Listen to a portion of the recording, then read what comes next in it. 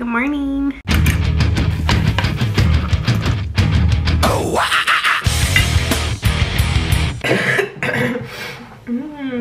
Hi. Good morning, my boogers. My camera's gonna die. I can't even film this right now. Oh my god. I charged up my battery as best as I could. It says I have 3 bars of battery, so like I don't know, like maybe it does, maybe it doesn't, like because I really didn't charge it for that long. Oh shit, you know what?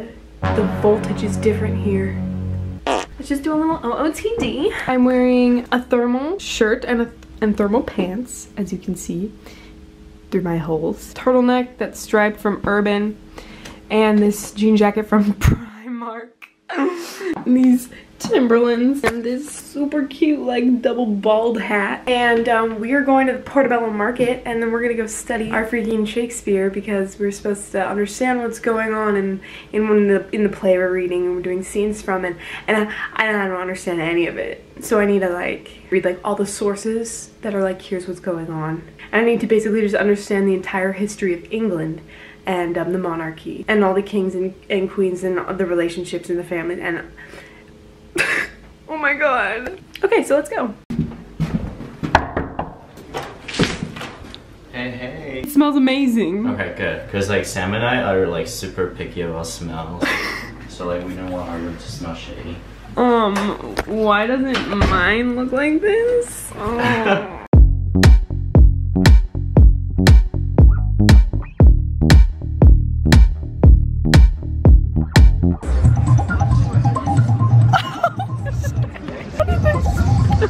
Is that just every single button does that?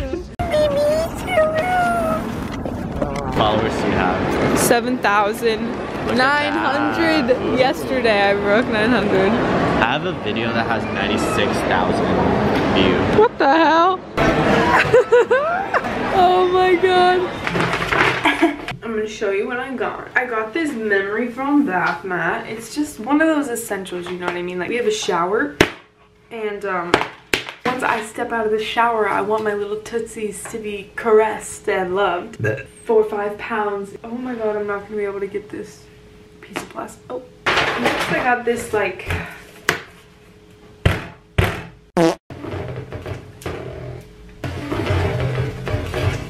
I got this like wire like thing just to hang because I have a lot of blank space, and black is kind of the theme in here. You can't tell. I don't mind some of these, and I'll just put like Polaroids and shit and spruce it up in here. Lastly, from Primark, I got this candle. It just smells like good. Like I want to eat it.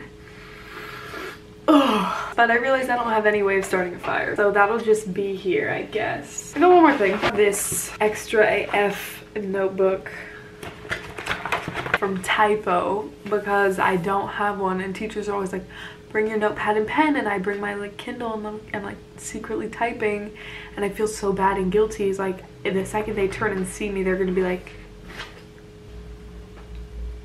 where's your pen and paper? Sir, I am too technologically advanced for that primitive shit. Also, like, this is just a waste, you know what I mean? Like, I just have literally everything on one little Kindle.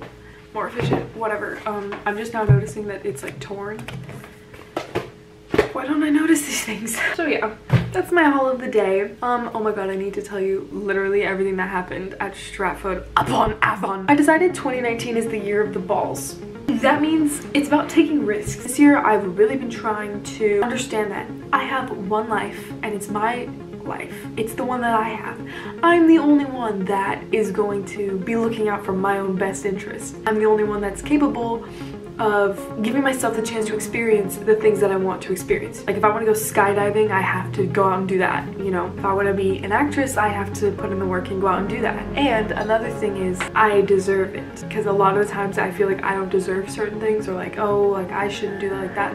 I should save that for somebody else. Why should I get this? But one life, and we all just have the one life. We all just have the one chance to be happy and get it right. And so we all just need to be happy and excited and do the things we want to do. And it's easier to live in a little box, and it's harder to actually branch out and have zero regrets. With all that being said, there was this really cute guy, and he was checking our bags when we went in to go see A Christmas Carol. He was so cute.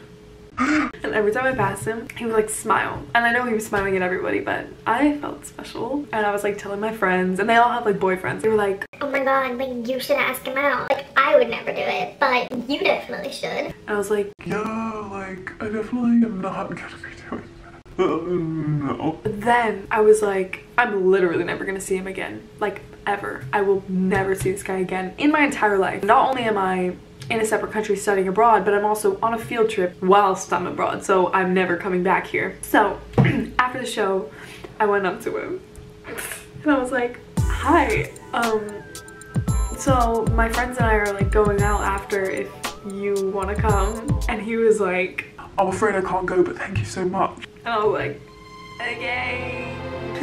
Rip my heart out, why don't you? No, but it's fine. I was just literally so proud of myself. And absolutely nothing came of it. And I was like, I'm never gonna see him again. Like, great. Technically, that is the end of the story. Like, there's nothing more exciting. But I did realize soon after that we were going to be returning to that same playhouse twice more the next day for 2 more shows. And I did see him again, but I kept my head very far down. Yeah, so that was probably the most exciting thing that happened. But we went out to pubs. I had nice, tall glasses of water. No, but actually, yeah, I don't drink. And it was so much fun, and we just like explored the town. It's beautiful, and the church is beautiful, and we saw William Shakespeare's grave, which was not as extra as I thought it was going to be. It was actually very subtle and humble. But look at this, look at this. Or if you do it like that, twice the enjoyment. What was I saying? Oh yeah, the town itself was beautiful. It was so small. We would always see the actors in the shows, and sometimes they would come and talk to us, which was dope. But yeah, it was just this tiny ass town, and like we were 48, so we were basically occupying half of it. Like we would pass people and it'd be each other. And there was hella drama at the hotel. You don't even know. We don't even know. But yeah, sorry I'm pretty bad at vlogging. It's cause like, you know, my friends are new and I don't wanna like be like, so here, we're not there yet. Anyways, thank you guys so much for watching my video, and I will see you in the next one. By the way, I've been updating my Spotify playlists as like kind of regularly, not really regularly, but I actually think it'd be fun to like, you know, share music together. So go follow me on Spotify, Cascina Dance. And yeah, okay, bye.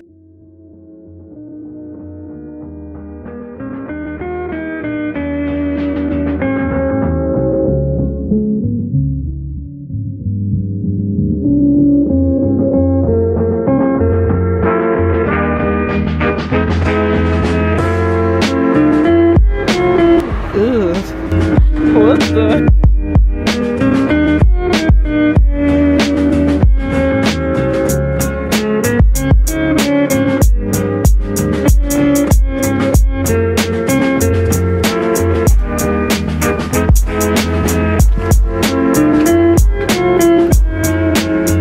It's a little anticlimactic. Yeah, I knew. Brooke, did somebody leave you those? Yeah. Oh hey. 2 feet away right now. It's like pretty good. Shakespeare's grave is over there somewhere. I don't want to. I don't want to dish over 2 pounds. We did it. We paid the money.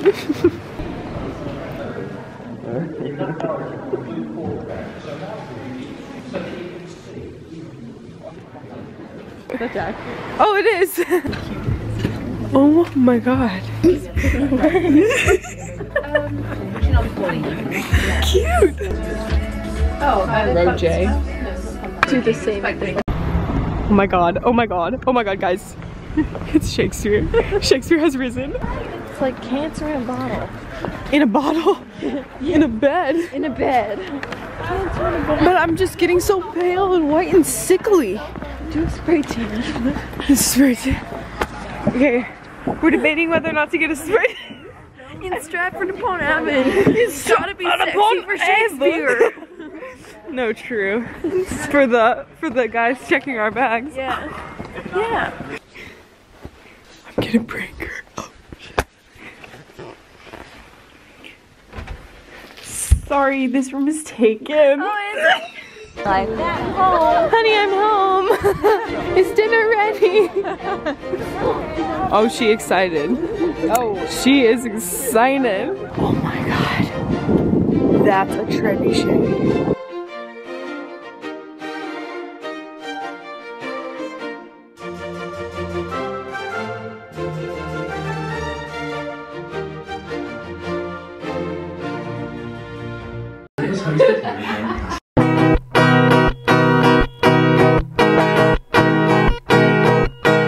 You want a Hedwig backpack? No, I want this one. Like, how cute is that? That's so cute. Oh, good. You're the giggling squid. That is literally Sam.